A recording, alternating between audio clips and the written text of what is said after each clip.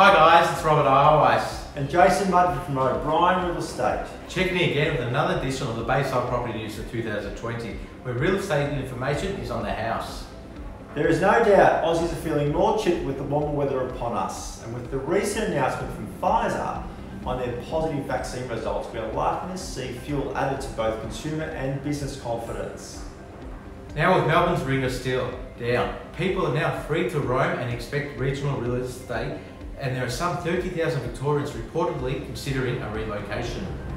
It's been 1 week since we've seen the historic rate cut, and already we're seeing the results of the stimulus. Auction results over the weekend hit a very solid 80% clearance, with some notable results around Melbourne achieving 10% above both what agent and vendor expected, which is something we haven't seen a lot of since highs of the late 2017 year. Additionally to the Reserve Bank rate cut last week, the bank has also wound back responsible lending laws, along with the announcement of $100 billion worth of quantitative easing.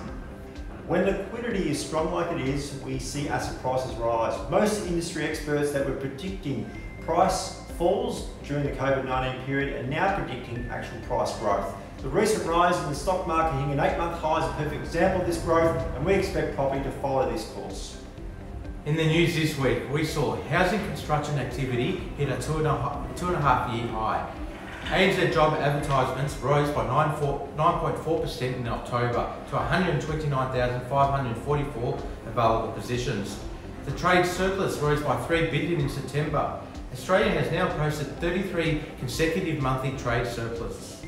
New vehicle sales totaled 81,222 units in October, down by just 1.5% annual decreases in 30 months. And the JobKeeper COVID supplement payment has been extended post 31st of December, with total repayments of $715 a fortnight until the 31st of March. Across the Brighton Real Estate Network this week, for the first week in November, we launched 65 new listings to the market, 82 properties going under offer, with 76 confirmed sales, with the highest price achieved being $1.3 million.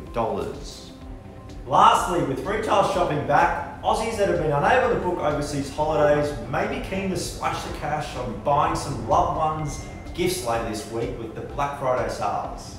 That's all for the week. I'm Robert Eierweis. And I'm Jason Mudford. And remember, the information provided is on a general nature. You should always seek independent legal, financial and taxation advice in relation to your unique circumstances.